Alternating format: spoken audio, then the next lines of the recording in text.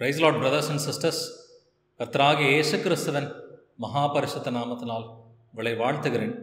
முந்தின வீடியோவில் இன்னைக்கு காசாவில் நடக்கிற போரை பற்றி நம்ம டிஸ்கஸ் பண்ணோம். இந்த வீடியோவில் இது காசாவில் மட்டும் இந்த போர் இருக்க போகிறது கிடையாது. இஸ்ரவேல் முழுவதும் பரம்பும். அதே போல் இஸ்ரவேலுக்கு விரோதமாக எந்தெந்த நாடுகள் எதிரிகளாக வருவார்கள் அப்படின்றத நம்ம தெரிஞ்சுக்க போகிறோம். அந்த ஒவ்வொரு நாட்டுக்கும் என்ன தண்டனை இருக்க போகுது அப்படிங்கிறதையும் பார்க்க போகிறோம். குறிப்பாக அரபு நாடுகள் தான் இஸ்ரவேலுக்கு விரோதமாக வருவார்கள். அந்த அரபு நாடுகளின் பெயர்கள் என்ன, ஒவ்வொரு நாட்டுக்கும் என்ன அழிவு நடக்கின்றதை கர்த்தர் முன் தீர்மானித்திருக்கிறார் அப்படிங்கிற தீர்க்க தரிசனங்களையும் நம்ம ஆராய்ந்து பார்க்க போகிறோம். வாசிக்கலாம். எரேமியா 30:7. ஐயோ, அந்த நாள் பெரியது, அதை போலொத்த நாளில்லை. அது யாக்கோபுக்கு இக்கட்டு காலம், ஆனாலும் அவன் அதற்கு நீங்களாகி ரட்சிக்கப்படுவான். யாக்கோபின் இக்கட்டு காலத்தை பற்றி கர்த்தர் ஏற்கனவே முன் அறிவித்திருக்கிறார். இயேசு கிறிஸ்துவின் 2ஆம் வருகைக்கு முன்னாடி இஸ்ரவேல் தேசம் பெரிய ஒரு உபத்திரவத்தில் இருக்கும். அந்த உபத்திரவத்தில் தன்னுடைய மிலிட்ரி மைட்டையே, அவங்க தன்னுடைய இராணுவத்தின் பலத்தையே இழந்து விடுவார்கள் என்றும் வசனம் சொல்லுது. இந்த இக்கட்டு காலத்தை பற்றி இன்னும் நம்ம தெரிஞ்சுக்கலாம். தானியேல் 12ஆம் அதிகாரம் 1 வசனம். உன் ஜனத்தின் புத்திரருக்காக நிற்கிற பெரிய அதிபதியாகிய மீகாவேல் அக்காலத்தில் எழும்புவான். யாதொரு ஜாதியாரும் தோன்றினது முதல் அக்காலம் மட்டும் உண்டாயிராத ஆபத்து காலம் வரும். அக்காலத்திலே புஸ்தகத்தில் எழுதியிருக்கிறவர்களாக காணப்படுகிற உன் ஜனங்கள் அனைவரும் விடுவிக்கப்படுவார்கள். இங்கே உன் ஜனம் என்று தானியேல்கிட்ட தூதன் பேசலாம். உன் ஜனம் என்றால் இஸ்ரவேல் ஜனம். அவர்களுக்கு என்ன வரும்? ஆபத்து காலம் வரும் என்றும் எழுதியிருக்கு. எப்படிப்பட்ட ஆபத்து காலம்? யாதொரு ஜாதியாரும் தோன்றினது முதல் அக்காலம் மட்டும் உண்டாயிராத ஆபத்து காலம் வரும். ஒரு பெரிய ஆபத்து காலம் இருக்கும் என்றும் எழுதியிருக்குது. இதுக்கு அடுத்த வசனம் படிச்சிங்கனாக்கா உயிர்த்தெழுதலை பற்றி கர்த்தர் எழுதியிருக்கிறார். ஸோ இஸ்ரவேலுக்கு ஆபத்து காலம் இருக்கும். அந்த ஆபத்து காலத்தின் முடிவில் உயிர்த்தெழுதல் நடக்கும். அதாவது இயேசு கிறிஸ்துவின் 2ஆம் வருகை நடக்கும் அப்படிங்கிறத நம்ம வாசிக்கிறோம். இந்த ஆபத்து காலம், இக்கட்டு காலம், இதை எதற்காக கர்த்தர் அனுமதிக்கிறார்ன்றதை நம்ம தெரிஞ்சுக்கலாம். வாசிக்கலாம். ஓசியா 5ஆம் அதிகாரம் 15ஆம் வசனம். அவர்கள் தங்கள் குற்றங்களை உணர்ந்து என் முகத்தை தேடுமட்டும் நான் என் ஸ்தானத்துக்கு திரும்பி போய்விடுவேன். தங்கள் ஆபத்தில் என்னை கருத்தாய் தேடுவார்கள். நம்முடைய கர்த்தராகிய இயேசு கிறிஸ்து அவர் இஸ்ரவேல் தேசத்தில் பிறந்தார். அவர்களுக்கு சுவிசேஷம் அறிவித்தார். அவரை அவங்க ஏற்றுக்கல. அதனால தான் அவர்கள் குற்றங்களை உணர்ந்து அப்படின்னு சொல்லியிருக்கிறாரு. என் ஸ்தானத்துக்கு திரும்பி போய்விட வேண்டார். அவர் மீண்டுமாக அவர் மரித்தார், அடக்கம் பண்ணப்பட்டார், உயிர்த்தார். உயிர்த்த பிறகு பரலோகத்திற்கு எழுந்தருளி போயிட்டார். இன்றைக்கு பரலோகத்தில் அவர் சிங்காசனத்தில் வீட்டு இருக்கிறார். இந்த பிரச்சனைகளை அவர் அனுமதிக்கிறதுக்கு காரணம், தங்கள் ஆபத்தில் என்னை கருத்தாய் தேடுவார்கள்னு சொல்கிறார். அவர்களுக்கு ஆபத்து வந்தாதான் அவங்க கர்த்தரை தேடுவாங்க.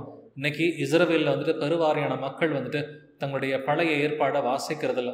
அவங்க ஏசாயா 53 வாசித்திருந்தாலும், அல்லது தானியேல் 9ஆம் அதிகாரத்தில் 24 27 வசனங்களில் வருகிற அந்த 70 வாரத்தின் தீர்க்க தரிசனத்தை அறிந்து வைத்திருந்தாலும் இயேசு கிறிஸ்து தான் தங்களுடைய மெஸ்ஸியா என்பதை உணர்ந்திருப்பாங்க.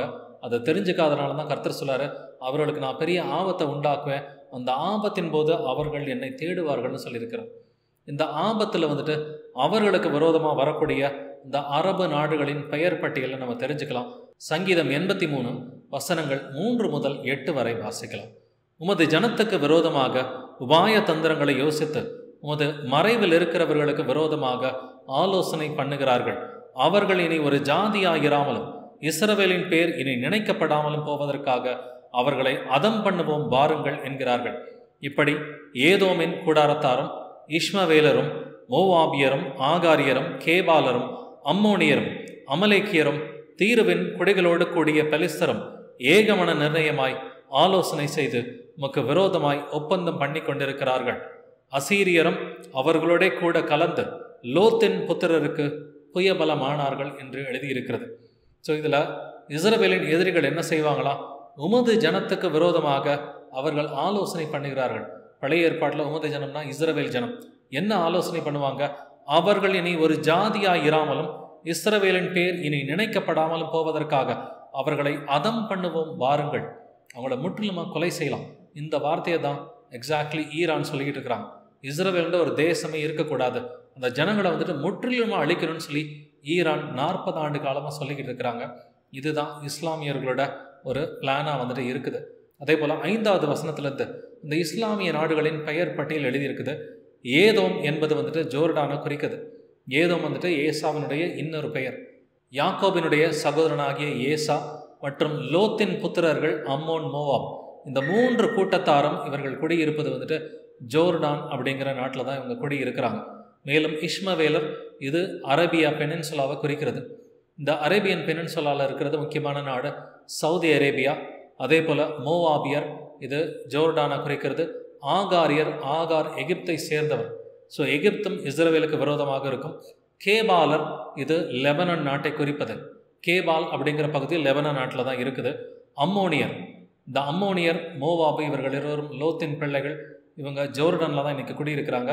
அமலேக்கியர், இவன் ஏசாவின் பேரன். இந்த அமலேக்கு வந்துட்டு இஸ்ரவேலை கொன்னே தீரணும் அப்படின்னு சொல்லி நினைக்கக்கூடிய ஒரு ஜாதி. இந்த அமலேக்கு நாவி தான் இன்னைக்கு ஈரானுக்குள்ளார இருக்குது. மேலும் தீருவின் குடிகளும் இவர்களுக்கு விரோதமாக இருப்பார்கள். தீரு, த சிட்டி ஆஃப் டயர், இது லெபனனில் இன்றைக்கும் இருக்கிறது. தீரு, சீதோன் பட்டணங்களை நம்ம வாசித்திருக்கிறோம். இந்த தீரு இன்றைக்கு லெபனனில் இருக்கு. லெபனனும் அங்கே தான் இன்றைக்கி ஹெஸ்புல்லா இருக்கிறாங்க. லெபனனும் வந்துட்டு இஸ்ரவேலுக்கு விரோதமாக தான் இருக்கும்னு கர்த்தர் சொல்லியிருக்கிறார். பெலிஸ்தரை பற்றியும் எழுதியிருக்குது. பாலஸ்டீனியன்ஸ் அவங்க காசாவிலையும் மேற்கு கரை வெஸ்ட் பேங்க்லையும் இன்றைக்கி இருக்கிறாங்க அப்படிங்கிறத பார்க்குறோம். மேலும் அசீரியரும் இஸ்ரவேலுக்கு விரோதமாக இருப்பாங்க. அசீரியான்றது ஈராக் மற்றும் சிரியாவை குறிக்கிறது தான் அசீரியா. லோத்தின் புத்திரர் என்றும் எழுதியிருக்கிறது. அம்மோன், மோவாப், இது ஜோர்டானை குறிக்குது. இந்த நாடுகளை பார்த்தீங்கன்னா ஒன்று ஜோர்டான், இன்னொன்று அரேபியன் பெனின்சுலா, அதாவது சவுதி அரேபியா, அதுக்குள்ளே இருக்கிற ஏமன் போன்ற நாடுகள். அடுத்து வந்துட்டு எகிப்துன்னு சொல்லி எழுதியிருக்குது. ஆகாரியர்னாக்க எகிப்தை குறிக்கிறது. கேபாலர்னா லெபனனை குறிக்கிறது. அதே போல் வந்துட்டு தீருவின் குடிகள் மீண்டும் லெபனனை குறிக்கிறது. பெலிஸ்தரை பற்றி எழுதியிருக்குது. அசீரியர் என்றால் இது ஈராக் மற்றும் சிரியா. ஸோ இத்தனை நாடுகள் இஸ்ரவேலுக்கு விரோதமாக இருக்க போகிறது. இந்த இத்தனை நாடுகளிலிருந்தும் கர்த்தர் அவர்களை மீட்டு ரட்சிப்பார் அப்படிங்கிறது நமக்கு தெரியும். பட் இந்த நாடுகளுக்கு என்ன நடக்க போகுது அப்படிங்கிறத நம்ம தெரிஞ்சுக்கலாம். பட் இன்னொரு விஷயம் நம்ம தெரிஞ்சுக்க வேண்டியது, முதலாம் உலகப் போரின் காலகட்டத்தில் வந்துட்டு இந்த நாடுகள் எல்லாமே, அநேக நாடுகள் ஆட்டமன் எம்பையர் அப்படிங்கிற பேரில் தான் இருந்துச்சு.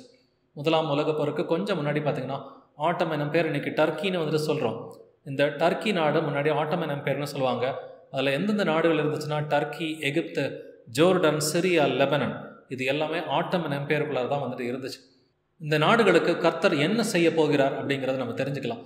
ஜக்கரியா அதிகாரம் 12 வசனம் 3, அந்நாளிலே நான் எருசலேமை சகல ஜனங்களுக்குள்ளும் பாரமான கல்லாக்குவேன், அதை கிளப்புகிற யாவரும் சிதைக்கப்படுவார்கள், பூமியில் உள்ள ஜாதிகள் எல்லாம் அதற்கு விரோதமாய் கூடிக்கொள்வார்கள். நல்லா கவனிச்சு பாருங்க, எருசலேமை சகல ஜனங்களுக்குள்ளும் பாரமான கல்லாக்குவேன்னு சொல்லி கர்த்தர் சொல்றாரு. அதை கிளப்புகிற யாவரும் சிதைக்கப்படுவார்கள். கர்த்தர் இஸ்ரவேலின் எதிரிகளை சிதைப்பார் என்று எழுதியிருக்கிறது. இப்போ முதலாவது லெபனன் அப்படின்ற நாடை பற்றி நம்ம தெரிஞ்சுக்கலாம். இந்த லெபனன்ற நாட்டுக்குள்ளே தான் ஹெஸ்புல்லா அப்படிங்கிற ஒரு பெரிய தீவிரவாத கும்பல் இருக்குது. இந்த லெபனனுக்கு என்ன நடக்கும்ன்றதை நம்ம பார்க்கலாம். ஜக்கரியா 11ஆம் அதிகாரம் 1 வசனம் வாசிப்போம். லீபனோனே, அக்கினி உன் கேதுரு மரங்களை பட்சிக்கும்படி உன் வாசல்களை திற என்று எழுதியிருக்கிறது. லெபனனுக்குள்ளரா அக்கினி பட்சிக்கும் என்று கர்த்தர் பேசுகிறார். இன்னைக்கு இந்த கடந்த ஒரு வார காலமாக இஸ்ரவேல் தேசத்தில் அவங்களுடைய மிலிட்ரி வந்துட்டு லெபனனையும் அட்டாக் பண்ணியிருக்கிறாங்க அப்படின்றத பார்க்குறோம். அவங்க அட்டாக் பண்ண நாடுகளை பார்த்திங்கன்னா, ஒன்று லெபனனில் ஹெஸ்புல்லாவை அட்டாக் பண்ணியிருக்கிறாங்க. அதே போல் காசா ஸ்ட்ரிப்பில் இருக்கிற ஹமாஸ் தீவிரவாதிகளை இவங்க அட்டாக் பண்ணிக்கிட்டு இருக்கிறாங்க. அதே போல் சிரியாவிலையும் 2 ஊர்களில் வந்துட்டு இவங்க பாம்பு போட்டிருக்கிறாங்க அப்படிங்கிறத நம்ம வாசிக்கிறோம். ஸோ லெபனனுக்கு என்ன காத்திருக்கிறது, அழிவு காத்திருக்கிறது அப்படிங்கிறத பார்க்குறோம். ஏசாயா 23ஆம் அதிகாரம் 1 வசனம் வாசிப்போம். தீருவின் பாரம், தர்ஷீஷ் கப்பல்களே அலறுங்கள், அது வீடு இல்லாதபடிக்கும் அதில் வருவார் இல்லாதபடிக்கும் பாழாக்கப்பட்டது. இந்த செய்தி கெத்தீம் தேசத்திலிருந்து அவர்களுக்கு தெரிவிக்கப்படுகிறது. தீருவின் பாரம். தீரு என்கிற பட்டணம் வந்து சிட்டி ஆஃப் டயர், இது லெபனனில் இன்றைக்கும் இருக்கிற ஒரு பட்டணம் தான். தீரு என்பது லெபனனை குறிப்பது. அந்த லெபனனுக்கு என்ன ஆகுமா, அது வீடு இல்லாதபடிக்கும் அதில் வருவார் இல்லாதபடிக்கும் பாழாக்கப்படும் என்கிறது தீர்க்க தரிசனம். ஸோ இன்றைக்கி லெபனனில் இருக்கிற தீவிரவாத கும்பலாக இருக்கிற ஹெஸ்புல்லாவும் இன்றைக்கி இஸ்ரவேல் தேசத்துக்கு விரோதமாக இருப்பதனால அவர்களை கர்த்தர் பாழாக்குவார் என்று வேதம் முன்னதாக அறிவித்திருக்கிறது. எரேமியா 47ஆம் அதிகாரம் 4ஆம் வசனம் வாசிப்போம். பெலிஸ்தரை எல்லாம் பாழாக்கவும், தீருவுக்கும் சீதோனுக்கும் மீதியான சகாயரை எல்லாம் சங்காரம் பண்ணவும் வருகிற நாளிலே இப்படியாகும், கப்தோர் என்னும் கடற்கரையான தேசத்தாரில் மீதியாகிய பெலிஸ்தரையும் கர்த்தர் பாழாக்குவார். கர்த்தர் யாரை பாழாக்க போகிறார்? பெலிஸ்தரையெல்லாம் பாழாக்குவேன்னு சொல்றாரு. மேலும் தீருவுக்கும் சீதோனுக்கும் மீதியான சகாயரையும் பாழாக்குவேண்டார். ஸோ ஒன்று பெலிஸ்தர் பாழாவாங்க, அதே போல் தீரு சீதோன் பாழாகும். தீரு சீதோன் இந்த 2 பட்டணங்களும் லெபனானில் இருக்குது. இவர்களுடைய சகாயரையும் கர்த்தர் பாழாக்குவேண்டார்.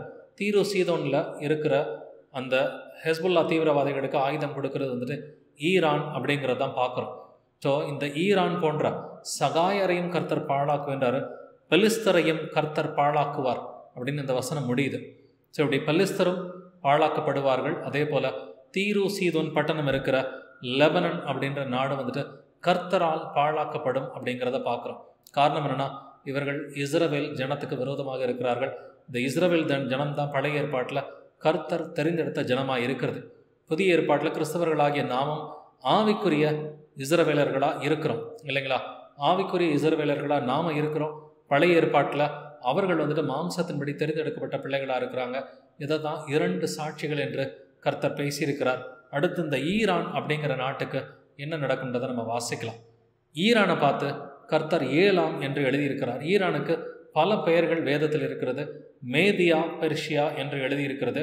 அதே போல் ஏலாம் என்று எழுதியிருக்கிறது. மின்னி அப்படிங்கிற பெயர்லையும் ஈரானை பற்றி எழுதியிருக்கிறது. இந்த 4 பெயர்களும் ஈரான் அப்படிங்கிற ஒரு நாடை தான் வந்துட்டு குறிக்கும். ஏசாயா அதிகாரம் 22 வசனங்கள் 6 முதல் 8 வரை வாசிப்போம். ஏலாமியன் அம்பரா துணியை எடுத்து ரதங்களோடும் காலாட்களோடும் குதிரை வீரரோடும் வருகிறான். கீர் கேடகத்தை வெளிப்படுத்தும்.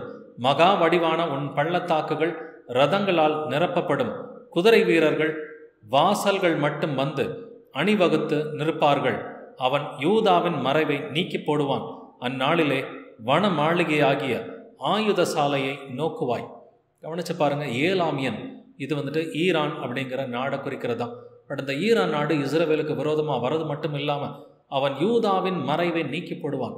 ஸோ ஈரான் மூலமாக இஸ்ரவேல் தேசத்துக்கு ஒரு அழிவு இருக்கும்னு சொல்லி கர்த்தர் எழுதியிருக்கிறார். ஏன்னா அவன் யூதாவின் மறைவை நீக்கி போடுவான். அதே போல் வந்துட்டு ஈரானுக்கு ஒரு அழிவு காத்துட்டு இருக்குது, ஈரான் மூலமாக இஸ்ரவேலுக்கு ஒரு உபத்திரவம் காத்துக்கிட்டு இருக்குது அப்படின்னு கர்த்தர் எழுதியிருக்கிறாரு. ஏசாயா 22 அதிகாரம் 12 வசனத்தில் சேனைகளின் கர்த்தராகிய ஆண்டவர் அக்காலத்திலே அளவும் புலம்பவும் மொட்டையிடவும் ரெட்டுடுத்தவும் கட்டளையிட்டார். எங்க? ஏலாமியன் மூலமாக, அதாவது ஈரான் மூலமாக இஸ்ரவேல் தேசத்தில் ஒரு உபத்திரவம் வரும். அக்காலத்தில் இஸ்ரவேல் தேசத்தில் என்ன இருக்குமா? அழுகையும் புலம்பலும் இருக்கும்னு சொல்லி கர்த்தர் வந்துட்டு சொல்லுகிறார். அப்படின்னாக்க இஸ்ரவேல் தேசம் தன்னுடைய மிலிட்ரி பலத்தை வந்துட்டு அவங்க இழந்து போகணும். அப்பொழுது அவர்கள் கர்த்தரை கருத்தாய் தேடுவார்கள் என்றும் எழுதியிருக்கிறது. பட் இந்த இஸ்ரவேலுக்கு தீங்கு விளைவிக்கிற இந்த ஈரானுக்கு என்ன நடக்கின்றதை நம்ம தெரிஞ்சுக்கலாம். எரேமியா 49 அதிகாரம் வசனங்கள் 35 முதல் 38 வரை வாசிப்போம். சேனைகளின் கர்த்தர் சொல்லுகிறது என்னவென்றால், இதோ நான் ஏலாமின் வில் என்னும் அவர்களுடைய பிரதான வல்லமையை முறித்து போட்டு வானத்தின் 4 திசைகளிலும் இருந்து 4 காற்றுகளை ஏலாமின் மேல் வரப்பண்ணி அவர்களை இந்த எல்லா திசைகளிலும் சிதறடிப்பேன். ஏலாம் தேசத்திலிருந்து துரத்துண்டவர்கள் சகல ஜாதிகளிலும் சிதறப்படுவார்கள். நான் ஏலாமியரை அவர்கள் சத்துருக்களுக்கு முன்பாகவும் அவர்கள் பிராணனை வாங்க தேடுகிறவர்களுக்கு முன்பாகவும் கலங்க பண்ணி என் கோபத்தின் உக்கிரமாகிய தீங்கை அவர்கள் மேல் வரப்பண்ணுவேன் என்று கர்த்தர் சொல்லுகிறார். நான் அவர்களை நிர்மூலமாக்கு மட்டும் பட்டயத்தை அவர்களுக்கு பின்னாக அனுப்பி என் சிங்காசனத்தை ஏலாமிலே வைத்து அங்கே இருந்து ராஜாவையும் பிரபுக்களையும் அழித்து போடுவேன் என்று கர்த்தர் சொல்லுகிறார். இப்போ கவனிச்சு பாருங்க, நான் ஏலாமின் வில் என்னும் அவர்களுடைய பிரதான வல்லமையை முறித்து போடுவேன்னு கர்த்தர் சொல்றார். ஸோ ஈரான் நாட்டுக்கு பெரிய அழிவு வந்துட்டு கர்த்தராலே காத்து கொண்டிருக்கிறது. மேலும் 36 வசனத்தில் 4 திசைகளிலும் அவர்களை சிதறடிப்பேன்னு கர்த்தர் வந்துட்டு சொல்லுகிறார். காரணம் என்னன்னா, இவர்கள் இஸ்ரவேலுக்கு விரோதமாக இருப்பாங்க. இஸ்ரவேல் தேசத்துக்கு ஈரான் மூலமாக ஒரு பெரிய உபத்திரவம் காத்துக்கிட்டு இருக்குது. 37 வசனத்தில் என் கோபத்தின் உக்கிரமாகிய தீங்கை அவர்கள் மேல் வரப்பண்வேன். ஈரான் மேலே வந்துட்டு கர்த்தருடைய கோபத்தின் உக்கிரம் காத்துக்கிட்டு இருக்குது அப்படிங்கிறத பார்க்குறோம். நான் அவர்களை நிர்மூலமாக்கு மட்டும் பட்டயத்தை அவர்களுக்கு பின்னாக அனுப்புவேன். நிர்மூலமாக்கு மட்டும் என்ன இருக்கும்? பட்டயம். பட்டயம் என்றால் யுத்தம் என்று அர்த்தம். ஈரானுக்குள்ளார பெரிய யுத்தத்தை கர்த்தர் கொண்டு வரப்போகிறார் அப்படிங்கிறத பார்க்குறோம். காரணம், அவர்கள் இஸ்ரவேல் தேசத்துக்கு விரோதமாக இருப்பதனால தான். இப்போ லெபனனுக்கும் ஈரானுக்கும் என்ன நடக்குன்றதை பார்த்துட்டோம். அடுத்து ஜோர்டன் அப்படிங்கிற ஒரு நாடு இருக்குது. இந்த ஜோர்டன்ற நாடை பற்றி நம்ம தெரிஞ்சுக்கணும், எதற்காக இந்த நாட்டுக்கு அழிவு இருக்குது. ஸோ குறிப்பாக 1948 இண்டிபெண்டன்ஸ் அறிவிச்சாங்க இஸ்ரேல் தேசத்தில். இண்டிபெண்டன்ஸ் சுதந்திரம் அறிவித்த உடனே ஜோர்டானும் மற்றும் ஒரு சில இஸ்லாமிய நாடுகளும் இஸ்ரேல் தேசத்துக்கு விரோதமாக அவங்க போர் செஞ்சாங்க. போர் செஞ்சப்போ இந்த ஜோர்டன்ற நாடு வந்துட்டு கிழக்கு எருசலேமை அவங்க எடுத்துக்கிட்டாங்க.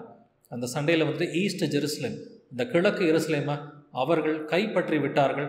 1948 1967 வரைக்கும் இந்த 19 ஆண்டுகள் வந்துட்டு ஈஸ்ட் ஜெருசலேம் ஜோர்டான் கையில் தான் இருந்துச்சு. 1967 6 டே வார் அப்படிங்கிற ஒரு யுத்தம் நடந்தது.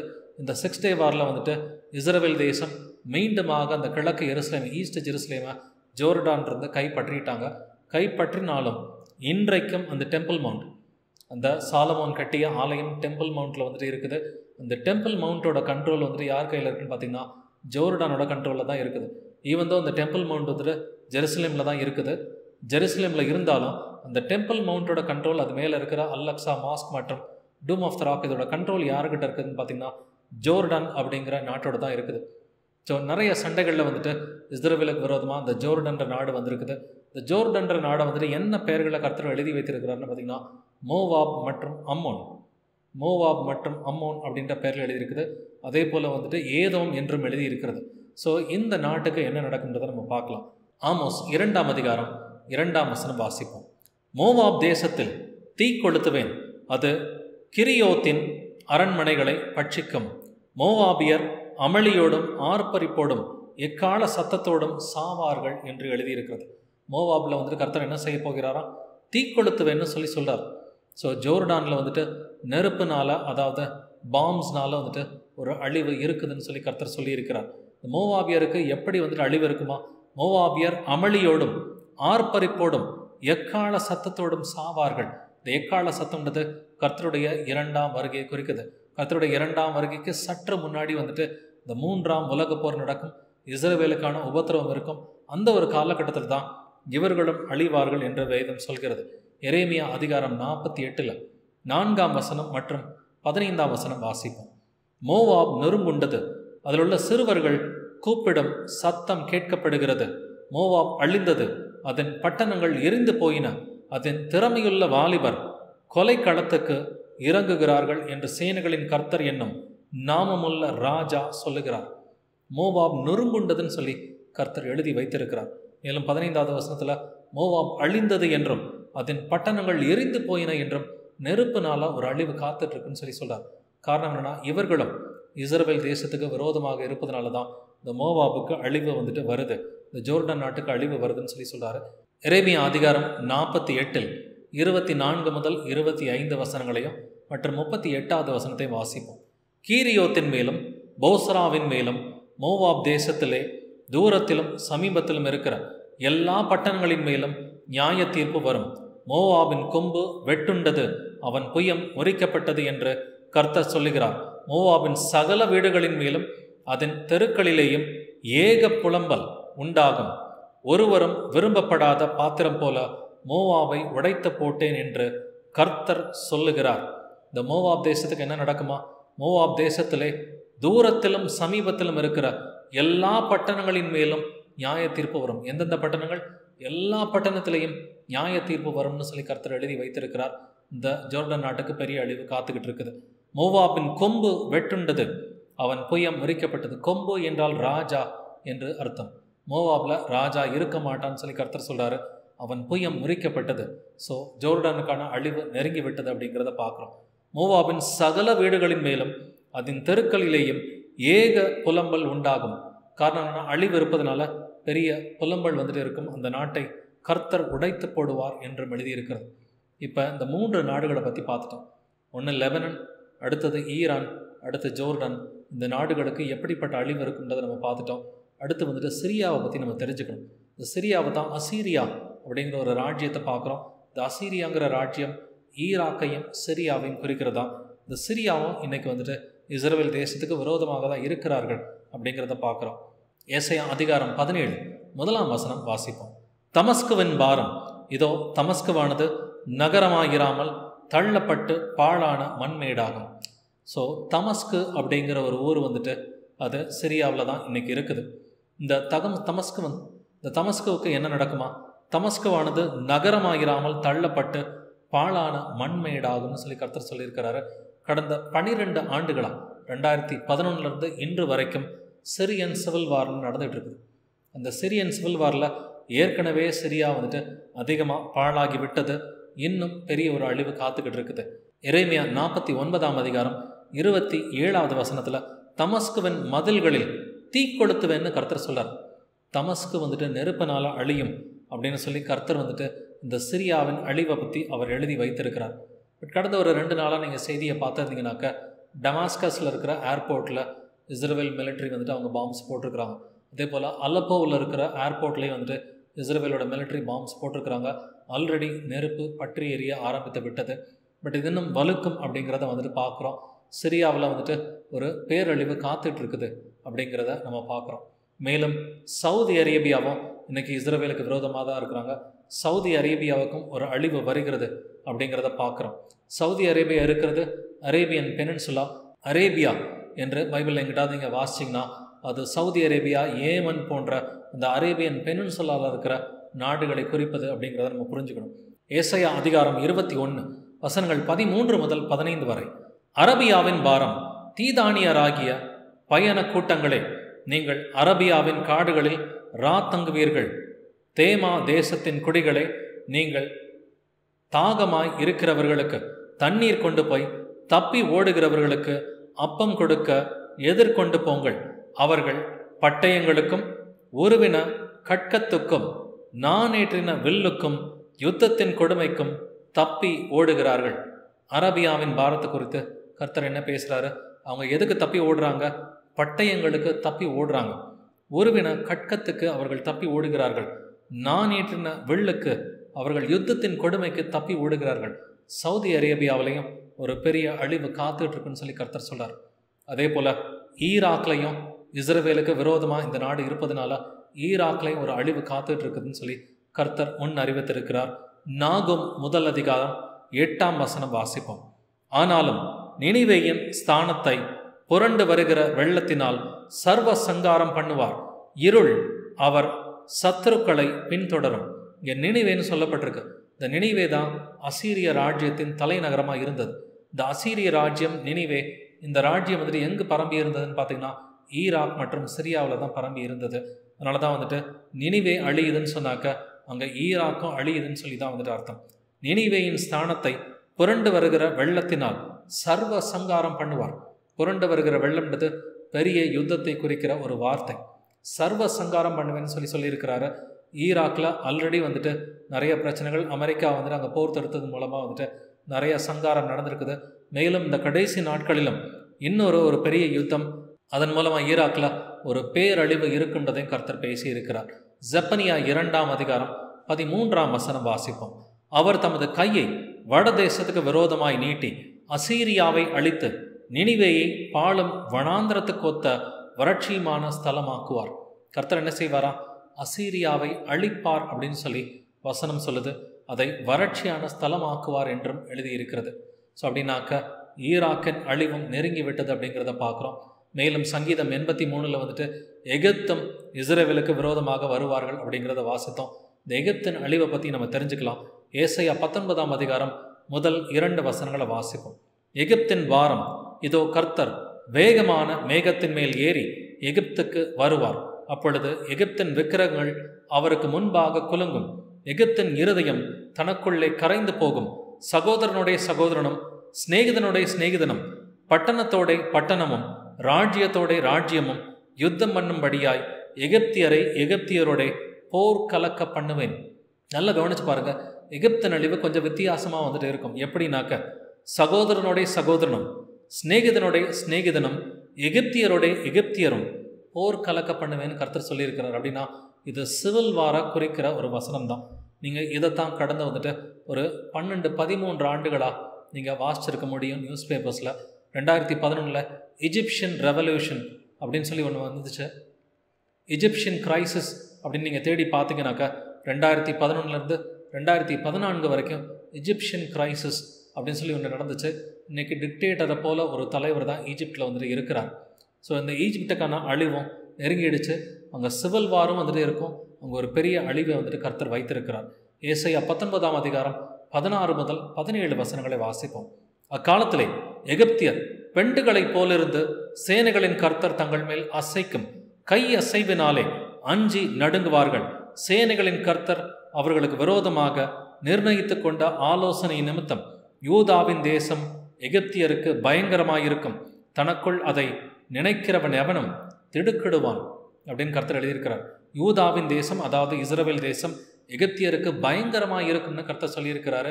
அவங்க இன்றைக்குமே ஈஜிப்ட் வந்துட்டு இஸ்ரேலுக்கு பயந்துக்கிட்டு தான் வந்துட்டு இருக்கிறாங்க. நான் பல சண்டைகளில் அவங்க இஸ்ரேலோட தோற்று போயிருக்கிறாங்க. 1948 இன்றைக்கு வரைக்கும் நிறைய சண்டைகளில், நிறைய போர்களில் வந்துட்டு அவங்க இஸ்ரேலோட தோற்று இருக்கிறதுனால இஸ்ரேலை கண்டா ஒரு பயம் அவர்களுக்கு உண்டு. அக்காலத்திலே எகிப்தியர்கள் எப்படி இருப்பாங்களா? பெண்டுகளைப் போலிருந்து சேனைகளை கர்த்தர் தங்கள் மேல் அசைக்கும் கை அசைவினாலே அஞ்சி நடுங்குவார்கள். அவர்களுக்கு அழிவு வரும் பொழுது அவர்கள் அஞ்சி நடுங்குவார்கள் என்று பார்க்கிறோம்.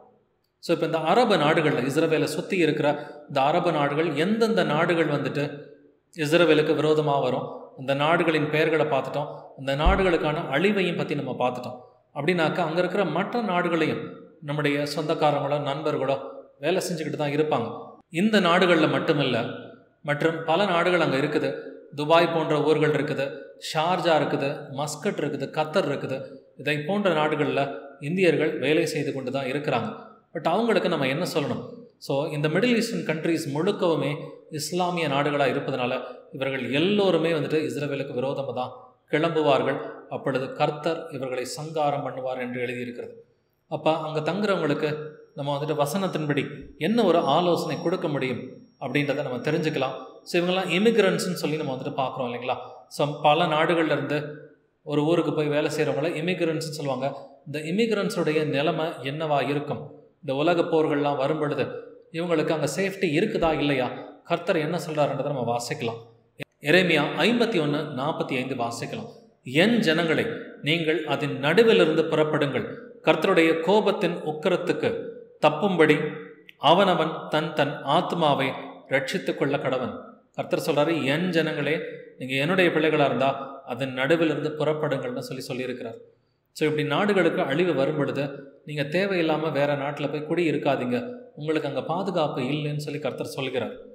ஏசாயா 13ஆம் அதிகாரம் 14ஆம் வசனம் வாசிப்போம். துரத்தப்பட்ட வெளிமானை போலும் யாரும் சேர்க்காத ஆட்டை போலும் இருப்பார்கள். அவரவர் தங்கள் ஜனத்தண்டைக்கு போக முகத்தை திருப்பி அவரவர் தங்கள் தேசத்துக்கு ஓடி போவார்கள். இந்த பிரச்சனைகள் மிடில் ஈஸ்டர்ன் கண்ட்ரீஸில் வரும் பொழுது, நாடுகளுக்கான அழிவு வரும் பொழுது என்ன நடக்குமா? அவரவர் தங்கள் ஜனத்தண்டைக்கு போக முகத்தை திருப்பி அவரவர் தங்கள் தேசத்துக்கு ஓடி போவார்கள். இதுதான் இன்றைக்கி இஸ்ரேலில் நடந்துகிட்ருக்கு. இஸ்ரேலில் இருக்கிற இந்தியர்கள் இன்றைக்கி எல்லாருமே நிறைய பேர் திரும்பி வந்துக்கிட்டு இருக்கிறாங்க. இது இஸ்ரேலில் மட்டுமல்ல, மிடில் ஈஸ்டர்ன் கண்ட்ரீஸில் இருக்கிற மக்களும் ஓடி போவார்கள். இது காலம் வந்துட்டு அனுகூலமாக இருக்கும் பொழுதே கர்த்தர் நீங்கள் வந்துட்டு சமாதானத்தோடு திரும்பி வாங்கன்னு சொல்லி நமக்கு இந்த வசனங்களை சொல்லி இருக்கிறார். எரேமியா 50ஆம் அதிகாரம் 16ஆம் வசனம் வாசிப்போம். விதை விதைக்கிறவனையும் அறுப்பு காலத்தில் அரிவாளை பிடிக்கிறவனையும் பாபிலோனில் இராதபடி சங்காரம் பண்ணுங்கள். கொல்லுகிற பட்டயத்துக்கு தப்ப அவரவர் தங்கள் ஜனத்தண்டைக்கு திருப்பி கொண்டு அவரவர் தங்கள் தேசத்துக்கு ஓடி போவார்கள். கவனிச்சு பாருங்க, வெளியூர்லேருந்து வந்த வேலை பார்க்குற இமிகிரன்ஸ் எல்லாம் என்ன பண்ணுவாங்க? அவரவர் தங்கள் தேசத்துக்கு ஓடி போவார்கள். பிரச்சனை வந்து அதன் பின்னாடி ஓடி போகிறதுக்கு பதிலாக பிரச்சனைக்கு முன்னாடியே தப்பிச்சுக்கிறது, அது வந்துட்டு ஞானமான ஒரு செயலாக இருக்கும். கொல்லுகிற பட்டயத்துக்கு தப்ப அவரவர் தங்கள் ஜனத்தண்டைக்கு ஓடி போவார்கள் என்று எழுதியிருக்கு. கொல்லுகிற பட்டயம்னு சொன்னால் இது ஒரு பெரிய யுத்தத்தை குறிக்கிறது. இந்த கடைசி நாட்களில் வரக்கூடிய அந்த உலக யுத்தத்தையும், இஸ்ரவேலின் இக்கட்டு காலத்தின் போது இந்த இஸ்லாமிய நாடுகளின் அழிவு நடக்கும் பொழுது இந்த ஜனங்கள் எல்லாம், இமிகிரன்ஸ் எல்லாம் தங்களுடைய நாட்டுக்கு ஓடி போவாங்க அப்படின்னு சொல்லி கர்த்தர் வந்துட்டு சொல்கிறார். ஸோ அப்போ வரதுக்கு பதிலாக ஞானமாக கர்த்தர்கிட்ட இப்போவே நம்ம ஜெபத்தில் கேட்டு, நம்ம எந்த ஊரில் இருக்கிறான்னு சொல்லி நீங்கள் கேட்டிங்கன்னா எந்த ஊரில் இருக்கணுன்ற ஞானத்தை கர்த்தரை கொடுப்பார். எரேமியா 51ஆம் அதிகாரம் 9ஆம் வசனம் வாசிப்போம். பாபிலோனை குணமாக்கும்படி பார்த்தோம், அது குணமாகவில்லை. அதை விட்டு விடுங்கள், நாம் அவரவர் நம்முடைய தேசங்களுக்கு போக கடவோம். அதன் ஆக்கினை வானம் மட்டும் ஏறி ஆகாய மண்டலங்கள் பரியந்தம் எட்டினது. கவனிச்சு பாருங்க, இந்த பாபிலோன், மகா பாபிலோன் அழியும் பொழுது, அதாவது யூரோப் அழியும் பொழுது, யூரோப் மட்டுமல்ல அமெரிக்காவுக்கும் கர்த்தர் அழிவை வைத்திருக்கிறார். யூகே பிரிட்டனுக்கும் ஒரு அழிவை வைத்திருக்கிறார். இந்த இஸ்லாமிய நாடுகளுக்கும் ஒரு அழிவு இருக்குது. புறஜாதி பட்டணங்களுக்கும் ஒரு அழிவு இருக்குது. இந்தியா, சைனா போன்ற புறஜாதி நாடுகள்லையும் அழிவு இருக்கும்னு சொல்லி கர்த்தர் வந்துட்டு தீர்க்க தரிசனமாக எழுதி வைத்திருக்கிறார். இந்த கடைசி நாட்களில் உலக போர் வரும் பொழுது என்ன நடக்குமா? நாம் அவரவர் நம்முடைய தேசங்களுக்கு போக கடவோம் என்ற மக்கள் அவங்கவுங்க ஊருக்கு கிளம்பி ஓடுவாங்கன்னு சொல்லி கர்த்தர் ஏற்கனவே தீர்க்க தரிசனம் எழுதி வச்சிருக்கிறார். இப்போ Iran, Iraq, Syria, Lebanon, Jordan, Saudi Arabia, Egypt இதை போன்ற நாடுகளை பற்றி பேசிட்டோம். இதை சுற்றி இன்னும் அநேக நாடுகள் இருக்குது. இந்த நாட்டில் வந்துட்டு உங்களுக்கு தெரிஞ்சவங்க, உங்களுடைய சொந்தக்காரவங்க, நண்பர்கள் யாராவது இருந்தாங்கன்னா அவங்களுக்கு இந்த வசனங்களை கொண்டு ஒரு எச்சரிப்பு கொடுங்க. கர்த்தருடைய வருகை சமீபமாக இருக்குது. ஸோ நிறைய குழப்பங்கள், போர்கள் இஸ்ரவேலையும் அதை சுற்றி இருக்கிற நாடுகளையும் வரும்பா. அதனால் நீங்கள் ஜாக்கிரதையாக இருந்துக்குங்க. கர்த்தர்கிட்ட ஜெபத்தில் கேளுங்க. அடைக்கல பட்டணம் என்று பழைய ஏற்பாட்டில் கர்த்தர் பேசியிருக்கிறார். எந்த பட்டணத்தில் இருந்தால் சேஃபாக இருக்கலாம்னு சொல்லி கர்த்தர்கிட்ட தான் நீங்கள் கேட்கணும். ஸோ கர்த்தர்கிட்ட வந்துட்டு, ஆண்டவரே நான் எந்த அடைக்கல பட்டணத்துக்கு ஓடி போகணும் அப்படின்னு சொல்லி அவர்கிட்ட கேட்டுனீங்கன்னா, ஸோ எந்த பட்டணத்தில் போய் நீங்கள் சேஃபாக இருக்க முடியும் அப்படின்ற ஆலோசனையும் ஆவியானவர் நமக்கு கொடுக்குறவராக இருக்கிறார். ஸோ இந்த வீடியோவில் இஸ்ரவேல் தேசத்துக்கு என்ன இக்கட்டு காலம், ஆபத்து காலம் இருக்கும், இஸ்ரவேல் தேசத்துக்கு விரோதமாக வரக்கூடிய அந்த அரபு நாடுகளின் பெயர் பட்டியலையும் ஒவ்வொரு அரபு நாட்டுக்கும் என்ன அழிவு காத்திருக்குது அப்படின்றத நம்ம பார்த்துட்டோம். ஸோ நாம் தெரிஞ்சுக்க வேண்டியது இயேசு கிறிஸ்துவின் 2ஆம் வருகை நெருங்கி விட்டது அப்படிங்கிறத நம்ம தெரிஞ்சுக்கிட்டோம். பட் இந்த அரபு நாடுகளுக்கு மட்டும் அழிவு வந்துட்டு இல்லை. யுனைடெட் கிங்டமுக்கும், அதாவது இங்கிலாந்து போன்ற நாடுகளுக்கும் அழிவு காத்திருக்குது. யூரோப்புக்கும் அமெரிக்காவுக்கும் அழிவு காத்திருக்குதுன்னு சொல்லி வேத வாக்கியங்கள் தீர்க்க தரிசனமாக உரைக்கிறது. இப்போ கர்த்தர் வருகிறார் அப்படின்னு சொன்னாக்க நாம் செய்ய வேண்டியது கர்த்தரை விசுவாசிக்க வேண்டும். கர்த்தர் ஒருவர் தான். இஸ்ரவேலை கேள், நம்முடைய தேவனாகிய கர்த்தர் ஒருவரே கர்த்தர் என்று எழுதியிருக்கிறது. நம்ம ஒரே கர்த்தரை விசுவாசிக்கணும். இயேசு கிறிஸ்துவின் நாமத்தினால் ஞானஸ்நானம் பெற்று ஆவியின் கனியில் வளருகிற பிள்ளைகளாக, சீஷர்களாக நம்ம வந்துட்டு சுவிசேஷம் அறிவிக்கிற பிள்ளைகளாக இருக்கணுன்றதான் கர்த்தருடைய சித்தமாக இருக்கிறது. இந்த வீடியோ சம்மந்தமாக உங்களுக்கு கேள்விகள் இருந்துச்சுனாக்கா ஸ்க்ரீனில் இருக்கிற மொபைல் நம்பருக்கு கால் பண்ணுங்கள், இல்லை வாட்ஸ்அப்பில் மெசேஜ் அனுப்புங்க. Price Lord Jesus. Thank you brothers and sisters.